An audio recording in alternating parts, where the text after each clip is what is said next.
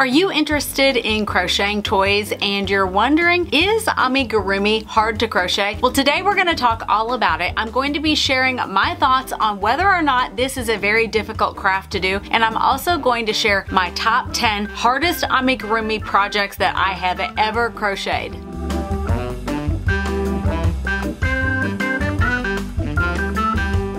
Hi, I'm Elise from the blog LePetitSaintCrochet.com, and I get this comment a lot. Amigurumi looks really hard. I wish I could crochet amigurumi. I don't think I could ever crochet amigurumi. It looks way too hard. And I'm here to tell you, spoiler alert, it's not hard. But there are some skills that you need to know, and that's what we're going to do today. But first of all, before I forget, I'm going to be leaving links for all of the resources that we're going to talk about today in the description box below. So if you like a pattern or you want to take a class or anything that I'm going to talk about, it's all going to be there for you. Amigurumi is like any other skill in that there are going to be things that you need to learn so that you will be proud of the things that you make. And what I want you to do is to separate yourself into two different categories. There's the category of I have never crocheted before, and we're going to talk about those people first and what you need to do if you have never crocheted before, and I'm going to show you exactly what you need to do so that you will be able to crochet any toy that you want. Now let's look at the other group, which are people who already know how to crochet, but they just need to know how to do amigurumi because there's some different skills. But the most important thing for anyone in either category is to have the mindset that you can do this. It just takes time, it takes practice, and you need to be gentle with yourself and have a little sense of humor that when you make something and it doesn't turn out exactly the way you want it to, laugh about it, know that your next one will be a lot better. But let's go ahead and jump right in to the people who have never crocheted before and what you need to know. My recommendation for those of you who have never crocheted before is to learn how to crochet. And one of the greatest things right now is that Tony from TL Yarn Crafts has just come out with a brand new class on Skillshare. The class is called Modern Crochet Essential Skills for Getting Started, and this is a brand new class on Skillshare, and it is an excellent one. But first, if you aren't familiar with Skillshare, it's an online learning platform for creative-minded people. I absolutely love Skillshare, and I'm enjoying this class by Tony so very much. And you may be wondering, why are you taking this class if you already know how to crochet? Well, Tony is a master at crocheting, and she has a lot of great topics in this class. For example, how to choose your yarn, understanding color theory, I am so interested in this part, gathering your tools, crocheting basics, introducing colors, color blocks and stripes, and blocking basics and aftercare. Skillshare is totally ad-free and you can learn anything from the comforts of your own home. And the first 1,000 subscribers to click the link in the description box below will get a 1-month free trial of Skillshare. And I highly recommend this brand new class by Tony, but there are also hundreds of other classes on crocheting and knitting, drawing, photography, you name it. Anything creative, you will find it on Skillshare. I just want to thank them for sponsoring this video today. I love working with Skillshare and I love all the things that I get to learn.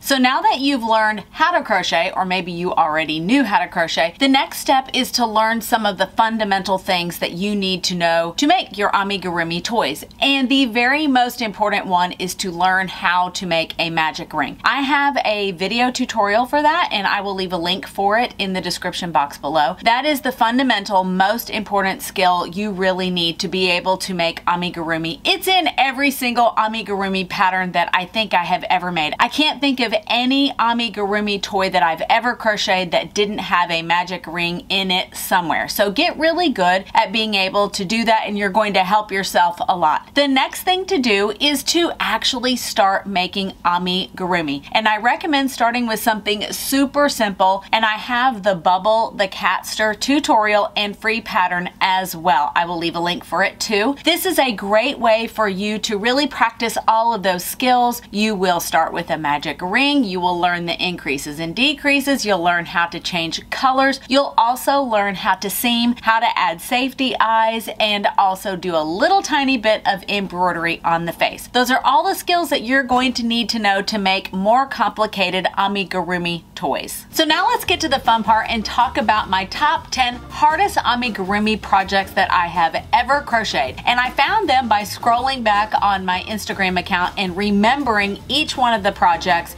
and thinking about the struggles that I had at the time. Here's another spoiler alert. The reason why I want to show each one of these to you is to prove to you that at the time this was a struggle, and each one of these skills that I had to struggle and wrestle with, now I can do with ease, and it just took the practice. So I want to start with number 10, which is the least, number 1 is going to be the hardest, number 10 is going to be the least hardest, but it was still hard at the time. So the first one is Victor Frog. No, not the first. Yes, number 10. He's not the first, he's number 10, but that means he was the least hardest. Okay, yes, I've got it right in my mind. This is Victor Frog, and this is from Animal Friends of Peek-a-Pow, the very first one. And he's the very first amigurumi project that I used a pattern for. And I love how he turned out, but at the time I struggled very much because when you are crocheting the little tops of his eyes, there is a connecting chain that you use to connect both of them together, and I really struggled with learning how to crochet back on the chain. That was what I had to struggle with. Now I can do that in my sleep. Also, I have a tutorial for how to add that little tutu to the frog, and you can add that to any amigurumi project that you want to. Number 9 is Lula. I love this doll pattern from Noor Abdallah so very much. She is so adorable, but the thing that was really difficult about her was her size. This is one of the biggest amigurumi projects I've done before, and the sheer size was a challenge for me at the time. Number 8 is the goose from Straw Animals. I love this pattern. I love it so very much, but one of the struggles that I had was the little beak. It was a technique that I had not done before, and you use a little bit of shaping, and then trying to sew it on to the face was a bit of a struggle, but I got through it. It wasn't as hard as I thought it was going to be, and it turned out super cute. Number 7 is the squirrel from Big Bebez. I think this one is so very cute, but the struggle is the different color work to create that little cute face, and that was a bit of trial and error for me because crochet naturally wants to lean to the right if you're right-handed, and so the color work will not look symmetrical. So that took a little bit of finagling, a little bit of practice, and a little bit of just getting over that it's not perfectly symmetrical. The next one is the Granny from the Zoe and Zach pattern by Granny's Crochet Hook and June Karumi. This one is such an adorable pattern. I love it, but one of the struggles was you make the jacket in a very different way than I have ever done before, and for a little while I could not wrap my brain around how this was going to work out, but I followed the pattern, I kept going, and eventually it clicked and I went, oh, this is what we're doing. That's another reminder to just keep going, trust the process, especially if you have a really well-written pattern, and eventually it will all click. Number 5 is the Bonnie Puffin pattern from Animal Friends of Peek-a-Pow, and the most challenging part of this pattern is that color work around the neck. That one really tripped me up, and it was a lot of having to pay very close attention to when the colors changed. Another part of this pattern is that when you crochet the tail, you actually chain and then you work back on the chain. I actually have a tutorial for how to do that. That's Pickle,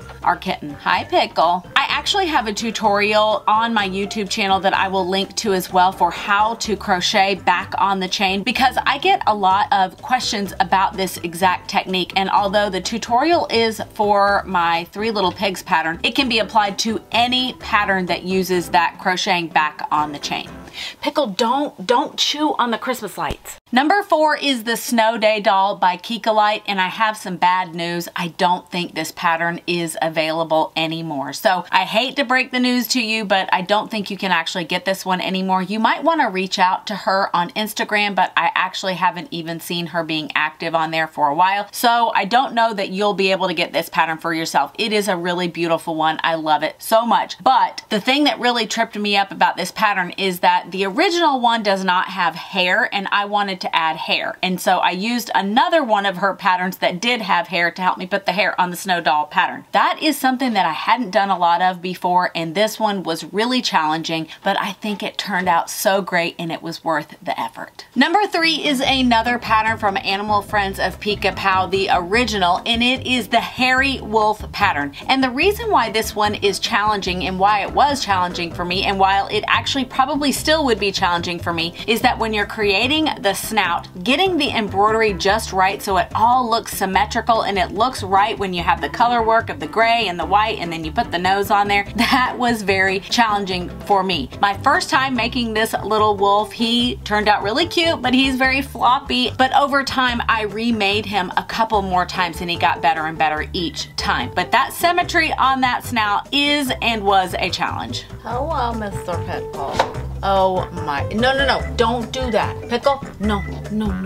Oh, I am filming all this and that. Number 2 was Marcia Alpaca from Animal Friends of Pika-Pow, the original. The reason why this one was so challenging for me is that because you crochet all 4 legs at the bottom, you then add this little flap that you have to seam, and I found that really, really challenging. And I struggled especially to make it look neat and clean. That's one of the things that I really had to work on to improve was my seaming technique. So I learned a lot from making Marcia Alpaca. So my number 1 hardest amigurumi project ever was Philip Lobster, and he is from Animal Friends of Pika-Pow too. And the reason why this one was such a challenge for me is because I decided to crochet him yarn under rather than yarn over. So most of us yarn over and that creates a V shape, but if you yarn under, which is what Jan Schenkel does in the book, you get an X shape. And I decided that I was going to crochet my very own lobster